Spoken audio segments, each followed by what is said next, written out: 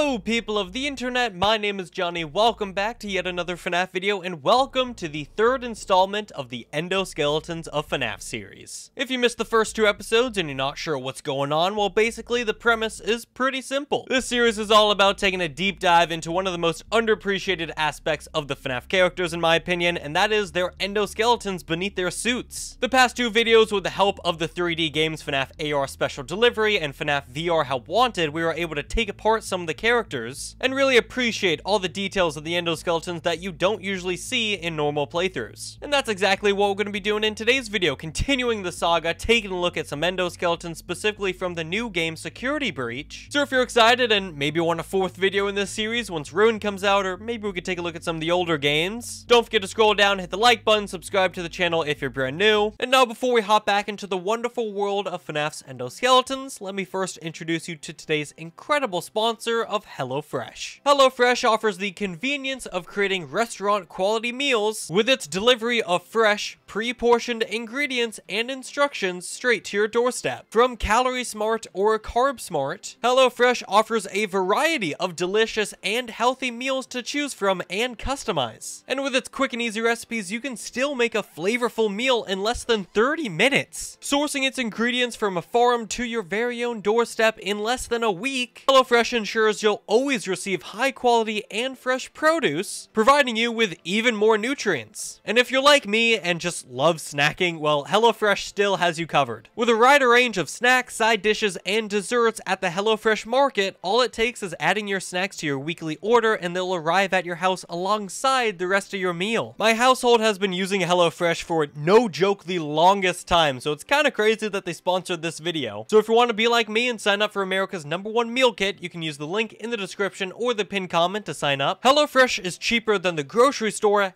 and also takeout, so no matter what, it's a win-win scenario. Why wouldn't you want to at least give it a shot? So don't forget to scroll down, use the description or pinned comment. Thank you so much for sponsoring this video. Now let's kick this video off by taking a look at our only Help Wanted endoskeleton for today's video, and that is none other than Chica the Chicken. Specifically how Chica appears in her repair parts and service minigame. As you can see, not much to take a look at. If you've seen the FNAF 1 based endoskeleton, it's basically just that with some yellow legs. Interestingly enough, the bits on Chica's suit that turn orange about halfway down to her feet looks like they stay yellow on the endoskeleton model itself. And now before we get to Security Breach, we do have a few more models to show off from FNAF AR Special Delivery, kicking it off with our main man himself, Freddy Fazbear. Freddy's model, as you can see, is almost entirely intact. It's just missing a bit of his torso and chest area, but other than that, you may notice that the endoskeletons for FNAF AR are all very simple. Not too much detail goes on to them, most likely because this is a smaller game meant for phones, and that tradition carries through with our next model, which is Bonnie the Bunny, who's also missing a bit of his torso, though luckily he looks a bit happier in this pose, so let's hope he's not too beat up over it. But once again, you can see just how simple the endoskeletons for the FNAF AR characters are. And of course, because Bonnie is a bunny, a bit of his endoskeleton on his head goes up to support his ears. And if you want to talk about FNAF AR models that get really simple, let me introduce you to Toy Freddy. If you saw the last couple of videos, you'll know that the toys are notorious for having very simple endoskeletons. And Toy Freddy in FNAF AR, as you can see, is no different. It's just a couple cylinders with his eyes attached. And actually, moving on to quite the opposite, a FNAF AR model that has a lot of detail on its endoskeleton, let's now move on to Funtime Freddy, the newest and latest character being added to FNAF AR that came out, well, over a year ago, so how new is he? But technically, we got two endoskeletons to take a look at because his hand puppet Bon Bon also comes with an endo. Funtime Freddy's endo in FNAF AR is actually very similar to his traditional endoskeleton we see in Sister Location, which makes sense, it is the same character. And there is actually a second version of Funtime Freddy's endoskeleton where it takes off the outer features of the endoskeleton so you can see truly what goes on beneath the wires. And just for a comparison between the two versions, here are the two variations of the endo side by side. You can see just a few more outer shells on the faceplates as well as the top hat, which is, I guess, technically part of his endo. And while we're talking about Funtime Freddy, let's get a closer up shot of his buddy, Bon Bon. Like usual, not much going on with this endoskeleton, though it is funny to point out the bits of the endo that are just kind of floating floating in space. That's obviously to connect the parts of the suit itself, but it still looks pretty funny. Now, next up is a character you might be confused by, because it's Lefty from FNAF AR. Now, Lefty was teased in a whole bunch of promotional material for FNAF AR, and he does in fact have a model in the game's files. But as of the release of this video, there's no sign of him officially releasing as a character, which is quite sad considering, like I said, his model is in the files. But anyway, this is what Lefty looks like, his suit and endoskeleton side by side. The endo is very thin, which I thought was pretty amusing. This is also our first and only FNAF 6 character, at least I think so. It's definitely our first and only Rockstar character in FNAF AR, so it is very interesting to see what they would look like. Something that stuck out to me immediately was just how similar their endoskeletons look like to a real skeleton. I mean, especially that skull. And now lastly, for FNAF AR, we do have a few skins to look at, so let's wrap this up. Should go by pretty quick considering they all look like this. As you can see, this is Livewire Toy Freddy, the alternate version of VR Toy Freddy from the Arcade Mayhem event. You're gonna notice a theme with these upcoming skins: cylinders and balls. Because even my homeboy System Era Toy Bonnie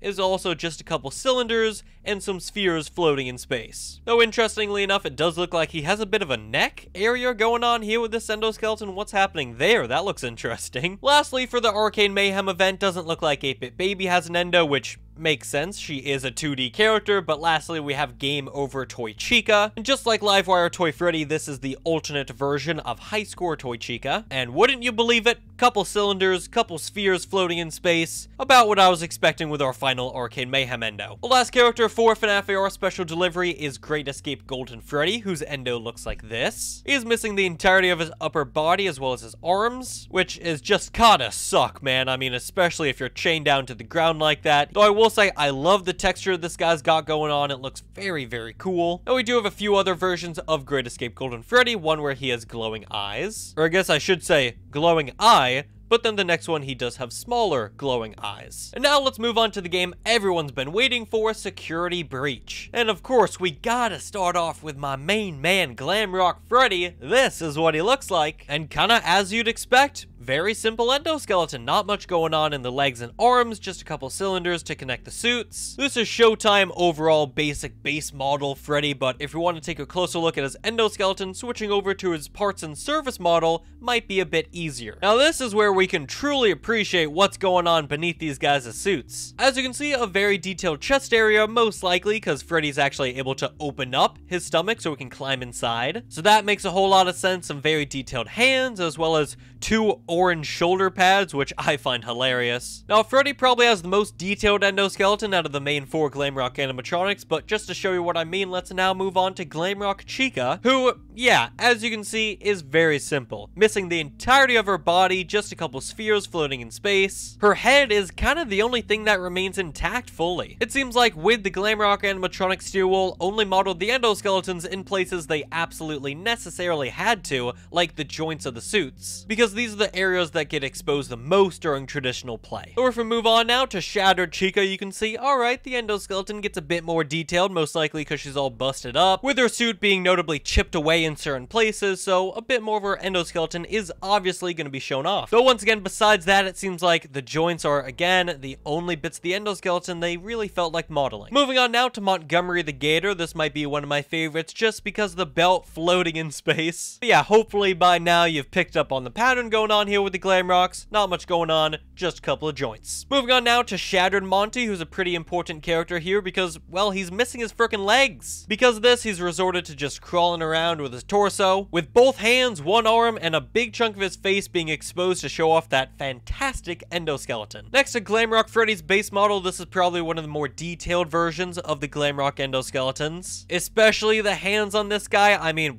I do not want to get in a fist fight with Monty. And even though Shattered Monty is missing his legs, that doesn't mean we can't take a look at them, because here is the model and endoskeleton model for Shattered Monty's legs. As you can see, one foot is entirely exposed while the other is not, so you get a bit of a difference there with the detail on each foot. But besides that, again, pretty traditional looking endoskeleton with the Shattered animatronics. Just a few details here and there because the suit is so busted up. And now moving on to Roxanne, who is the final of the four main Glamrock animatronics. And finally, not much going on in the endos department. Once again, just a bunch bunch of floating spheres in space, another floating belt, and a bunch of floating earrings. Though Shattered Roxanne is where it gets very interesting because she's all sorts of busted up. Her face is entirely exposed, giving us a very detailed look at that shattered endoskeleton with no eyes, which is terrifying. Her suit's so busted up, we get a detailed look at her arms and legs and body. I mean, at this point, I'm just starting to feel bad. Though what's super cool is later on in Roxanne's boss fight, you enter a room that's filled with a whole bunch of flames and fire, and Roxanne's model actually changes in that area. And if you didn't know, this is what it looks like. It gets all heated up. And honestly, probably so does Roxanne herself as she continues to chase you, and well, luckily we escape, but still. It's a subtle change and probably one you don't notice very often in-game, especially because it's such a quick scene. You're probably not looking at Roxanne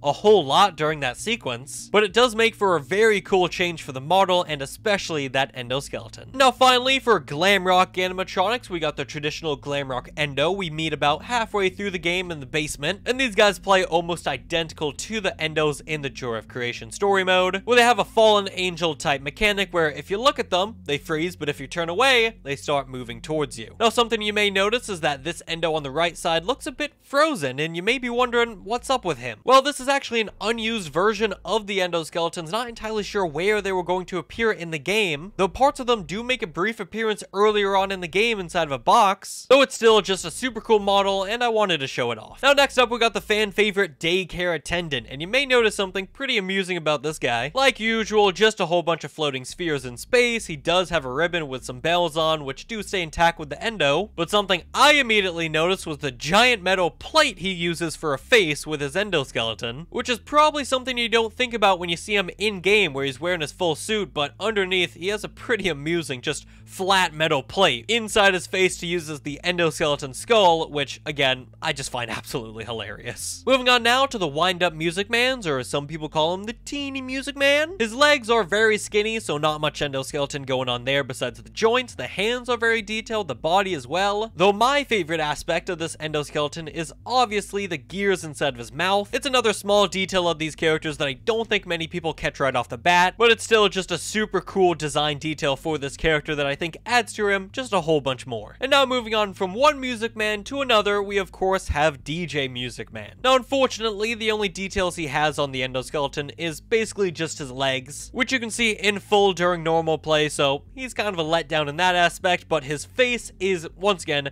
absolutely hilarious. Something about seeing his face off his head is just freaking hilarious to me. I don't know why. Maybe it's because he's now missing his giant nose. Moving on now to one of the staff bots, specifically the one we encounter outside of Freddy Fazbear's Pizza Place underneath the Mega Pizzaplex. These guys are pretty interesting, very simple endoskeleton designs. As we're used to by now, a bunch of his endoskeleton is just a whole bunch of joints. Though we can see a box, I guess, inside of his lower body, as well as the part that connects his wheels. And now we move on to our second to last character of the day, which is the Blob. Now, you'd think the Blob has a pretty similar endoskeleton to Funtime Freddy because he has Funtime Freddy's mask on. That's actually not all it boils down to, because as you can see, it does share a few similar aspects to the Glamrock endoskeleton, so it kind of combines both the Funtime and Glamrock endos, which I guess is pretty poetic for a character like the Blob that connects a whole bunch of other various characters. And speaking of characters, let's take a look at their endoskeletons too, starting off with Mangle. Well, these guys all feature very basic endoskeletons. As you can see, Mangle, of course, has an endo that looks very strikingly similar to the Endo 02, which is kind of the traditional endoskeleton all the FNAF 2 characters use, just like how Bonnie from FNAF 1 uses the FNAF 1 Endo 01 endoskeleton in the Blob. You can notice the smaller head and jaw compared to the Endo 02 from Mangle. Interestingly enough, Baby's endoskeleton looks nothing like the endo used for all the Funtime characters. The endo for Baby here is very simple, only being used to connect the eyes and the mouth, and Chica's endoskeleton is in a very weird pose, but let's ignore that. Obviously looks very identical to, again, Endo 01. And now I move on to the final character for today's video, and that is of course Burn Trap. Now Burn Trap is already exposed in a whole bunch of areas, so his endoskeleton might be a bit of a letdown, but we can see now in great detail all the flesh on his skull as well as what's left of his chest. It's an absolutely terrifying and gruesome sight. His ears are made up of just a few basic metal bars. He does have a very detailed endoskeleton, especially with those big meaty claws. And yeah, once again, just an absolutely terrifying endoskeleton. And that's actually going to do it for this third installment of the Endoskeletons of FNAF. Hopefully you all enjoyed. Huge shout out to everyone that made the renders used in this video. They're all going to be linked down below. And I want to give a massive shout out to specifically OP, who helped out with a whole bunch of the security breach renders. And lastly, yet another huge shout out to HelloFresh for sponsoring today's video. If you want to go check out HelloFresh, don't forget to check the pinned comment or description to use my code. Thank you all so much for watching, and I'll see you all on the flip side. Goodbye.